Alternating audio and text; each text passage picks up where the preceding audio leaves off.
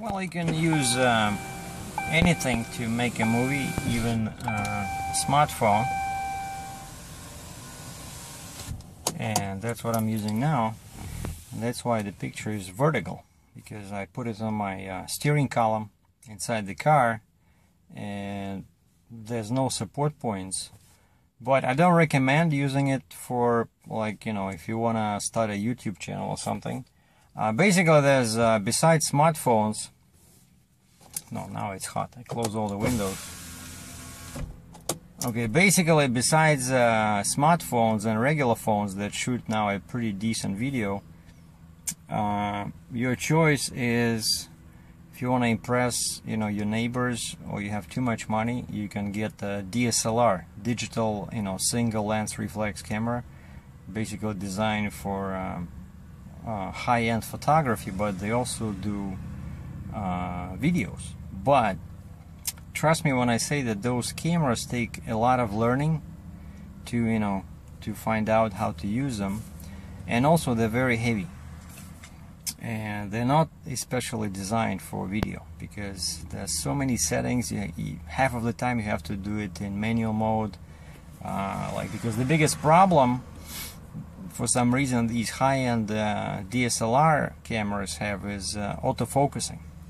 You know, now in the 21st century, when we have all this technology, as soon as you switch to DSLR, the first thing you know is that the camera will start, you know, you use it, of course it has the autofocus, but it starts, there's always that noise, because the camera, just once it grabs a subject and the subject is moving, it keeps doing the zoom in, zoom out, and there's always that annoying sound, so you gotta camouflage it with something. So that's no good. The second one, of course, you can just get a cheap camcorder, like a regular thing that you hold like this with a flip. I hate those because of such awkward position for a hand. You know, you cannot, it's very difficult to shoot yourself if you want to talk like this, you know. I tried them, get rid of them. Now, next one, so basic camcorder, DSLR, and then the best one for beginners, what I recommend is something like this. This is called Flip HD, and you can buy this probably still on eBay, but the company stopped making them. But that's what you're looking for. You're looking for a little camera that's easy to hold like this. That's what I like doing, you know, like when I shoot myself, when I do kind of like an interview. And it only has basically two buttons. This is the power, and this is record and stop recording. And okay, these are delete and play, but that's it. The major buttons are only two, so you don't have to worry about exposure, you know, like shutter speed, aperture, autofocusing. It's all built in. Everything is always in focus unless it's too close. But this is the best camera. This shoots in 720p. So, like, you know, not a really high definition, but pretty decent, especially for YouTube.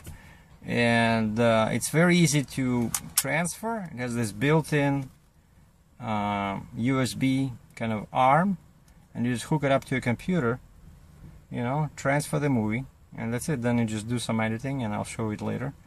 But this is the best camera for beginners. Unfortunately, this was made by the company Flip, right? And then Cisco bought them, and as soon as they did, they put a notice on the website saying, hey, the production of this camera was discontinued.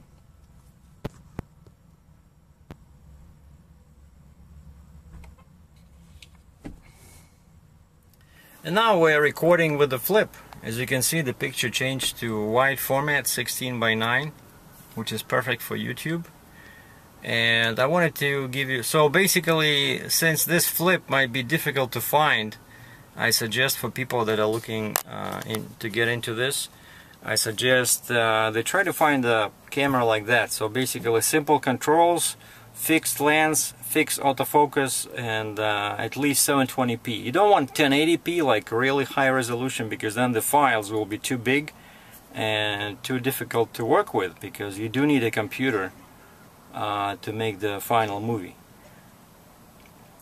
Well, you can hook this up you know, to a TV. Like this one even has a HDMI port, like a port for high definition television, but still, you know, it's mostly like raw footage. You want to cut out some pieces, you know, maybe add a title, you know, some transition, some nice effects between shots. So I saw at the Best Buy in Future Shop now, they sell a whole bunch of cameras like this, but they have the weird shape. I think most of the time they look like the screen is here and you hold it like this, kind of like a gun.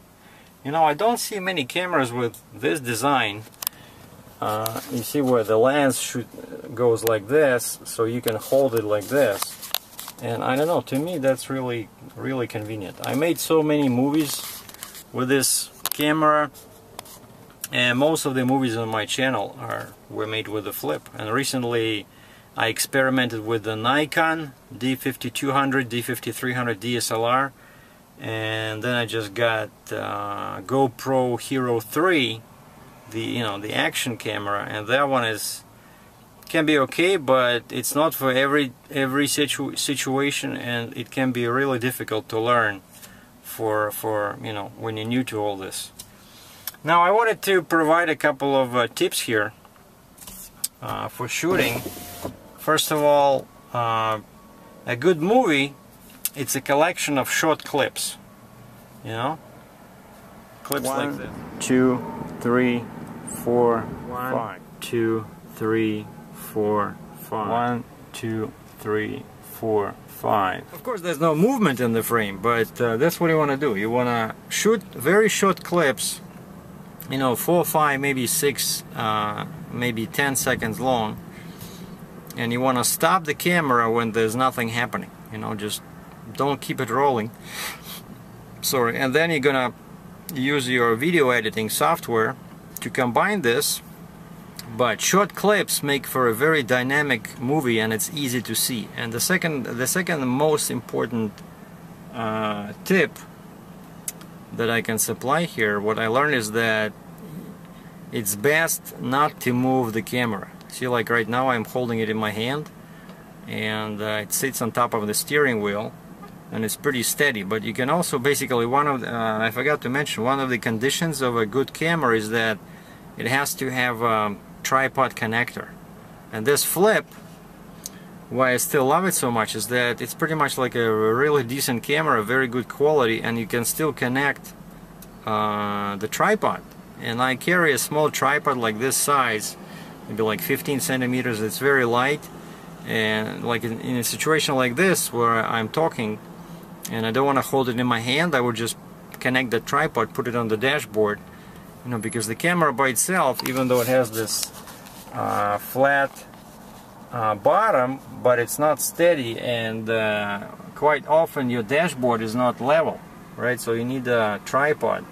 But what you want to avoid is, you want to avoid this. You know, you want to avoid movement, because it's one thing when it's a human eye and we walk and we run, you know, and we jump up and down, but our field of vision is not affected by that. But you cannot match the human eye, and it's all in all its complexity, and it's like, this is really, you know, something. To get a camera that can do that, you probably need to spend, I don't know, $200,000, you know.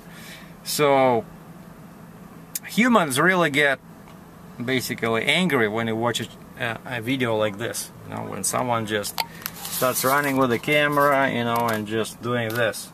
So what you want to do is, you want to point the camera at where action is happening, right, and hold it steady with your hand, particularly like this, like I put it on this top of my door, and then you press record and you record, and then you stop recording after like 5, 6, you know, 10 seconds, and you do it again. And that's why it's good also not to have zoom in the camera, because beginners usually use it too much. You know, it's best like this camera, there's no zoom, you know, but it has a very big field of everything is sharp, you know. So basically, keep your camera steady and keep your shots short, and then use the editing software to combine them. So those two tips will make your videos much easier to view, and people will love it. And of course, as long as you choose a proper topic. People love watching some action when something is happening, because what's the point of doing a video if you can just take a picture, right? So you want to show some action, especially when it's funny or something unusual. Like for example, yesterday I'm in Niagara Falls and I went for a ride. I spent a day, well, not a day, but a couple of hours at Marineland, the amusement park in Niagara Falls, Canada. And I took my GoPro with me and I asked them for permission. They said, yeah, go ahead. And I basically risked my life. It was real scary to go on this, it's called Dragon Dungeon.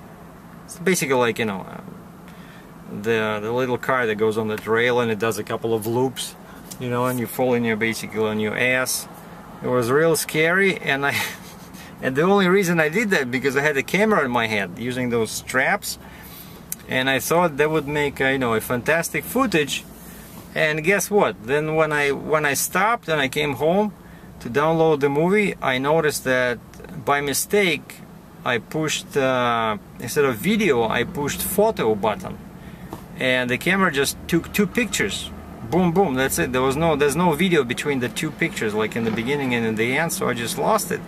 And there's no way I'm paying again $40 and I am taking that crazy upside down ride, So what I'm trying to say is that people love watching that kind of action, but the more complicated the camera, the more difficult it is for the operator, because that GoPro, it's so tiny, like the screen is so tiny, you can never sure if it's working or not. Like on this one, you can see there's a big red light, right? And then actually in the back there's a display like maybe 4 times bigger than on the